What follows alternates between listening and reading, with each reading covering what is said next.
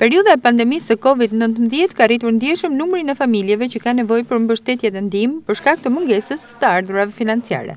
Durrës Lamçe, sekretare degës së Kryqit të Kuq Durrës, thot për mikrofonin e Adrianet se brenda arkut kohor të 10 ditëve janë shpërndar 30 pakove ushqimore për kategoritë më të prekura nga kjo situatë. Edhe pse u krijuar një situatë e vështirë në gjithë qytetin, puna në Kryqin e Kuq nuk ka stopuar për asnjë moment. Kryesisht duke vlerësuar nevojat për personat të cilët kanë qenë në vështirësi gjatë kësaj periudhe, qoftë me kryerjen e pazarit, por në të njëjtën kohë edhe me mbështet veten e vet gjatë gjithë kësaj periudhe.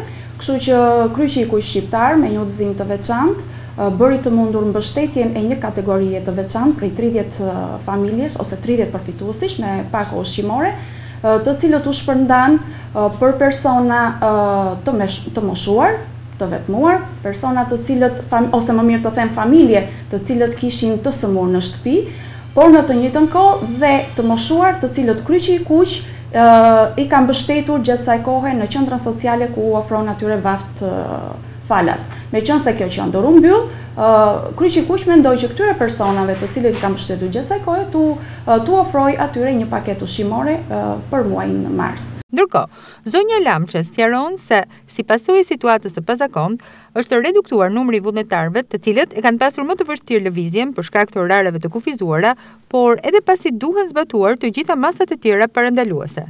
Ne kemi pas vullnetarë të cilët kanë ardhur, kryesisht numri i tyre ka qenë më i reduktuar, normal për situatën dhe për mundësinë për të lëvizur gjatë kësaj periudhe, por gjithsesi ne kemi pasur vullnetarë, këta na kanë ndihmuar qoftë me marrjen e telefonatave të personave që kanë pasur nevojë gjatë kësaj periudhe. Në të njëjtën kohë ne po përgatisim për një shpërndarje të dytë tani në muajin prill, që na kanë ndihmuar këta për paketimin, për sistemimin e këtyre paketave. Por cilat janë kategoritë përfituese dhe si bëhet përcaktimi i tyre? Ne me mbështetje nga ambasada gjermane do të bëjmë një shpërndarje për 3 muaj për 40 familje, pra këto 40 familje do të kenë gjatë muajit prill, maj dhe qershor.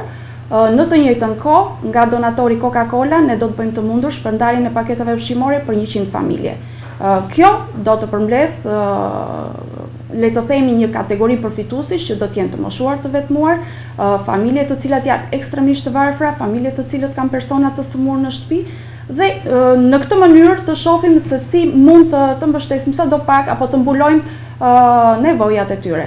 Paketa do të jenë, le të themi, të mjaftueshme për një muaj.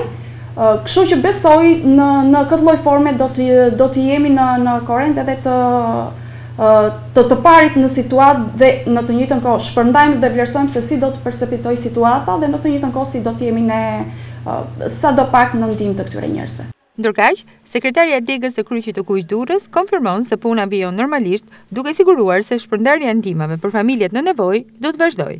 Në punën tonë kemi gjithmonë bashkëpunuar, qoftë me njësitë administrative, me shërbimin social kombëtar, këtu në Durrës, por në të njëjtën kohë kemi vlerësuar edhe telefonatat apo mesazhet që kemi marrë nëpërmjet profilit të Facebookut të degës tonë, të cilat raste të cilat janë parë me kujdes dhe është munduar që në një farë mënyrë disa prej tyre që janë parë më urgjente janë ndihmuar menjëherë prej nesh. Ndërkohë puna e Kryqit të Kuq vazhdon normalisht. Vazhdon normalisht.